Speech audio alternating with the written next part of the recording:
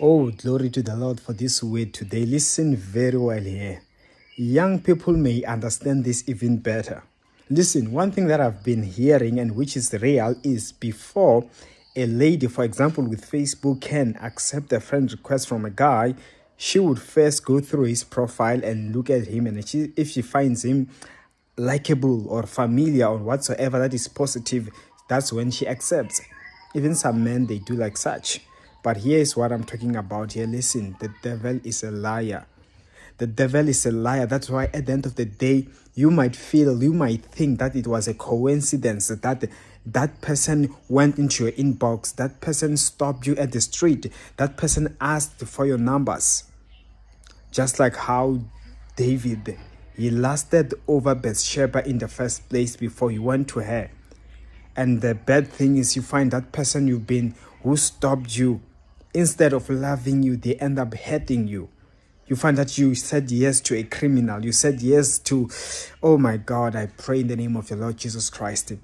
You see people coming to your office. They went to witch doctors. They applied something on their body so that when they step there, that position will end up being theirs. And you wonder why you lost your job.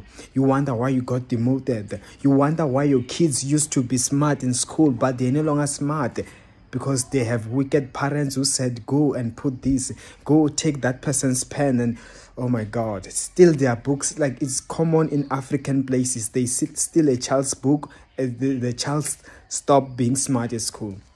Let me tell you something. Before they come to you, they look at your picture, they lust over it, they picture things, and they say, I want this woman, I want this man, he has money, and they plan. But in the name of Jesus Christ, I want to tell you that every plot, that every planning that is to happen against you, anybody who is lusting over you, anybody that is planning wickedness, if they get a chance with you, may the Lord block them before they get to you. May the Lord give you discernment to avoid such an individual, bad friends and whosoever. I pray you are protected in Jesus' mighty name. And someone whom you've already been victim to this, the Lord is bringing your healing and the Lord is delivering you.